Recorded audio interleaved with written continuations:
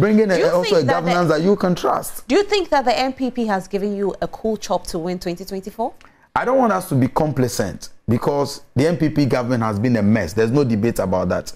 Complete mess. They have failed. No debate about that. Complete failure. President Akufo Addo, if I am to rank or give him a mark for his performance from 2017 to today, I may be giving him negative.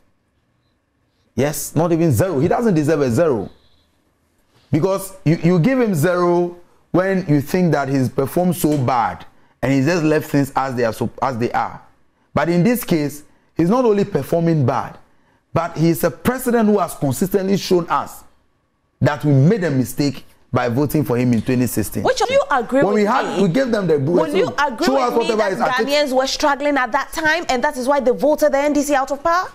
I will agree with you that Ghanaians were struggling to understand the challenges at the time. Now they have voted NDC out, and I'm happy that they have the opportunity to assess both of us based on track record. You guys say, look, Rosalind, if President Akufo Addo had lost 2016 elections, every day, then people would have reminded us that he's the best president we never had. But today we have seen him. We've seen him as a monumental failure. We've seen him as a president who talks so much but does little or does nothing.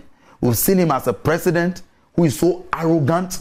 We've seen him as a president whose only interest is to amass wealth for himself and his family. You have seen him, but let me ask you this again.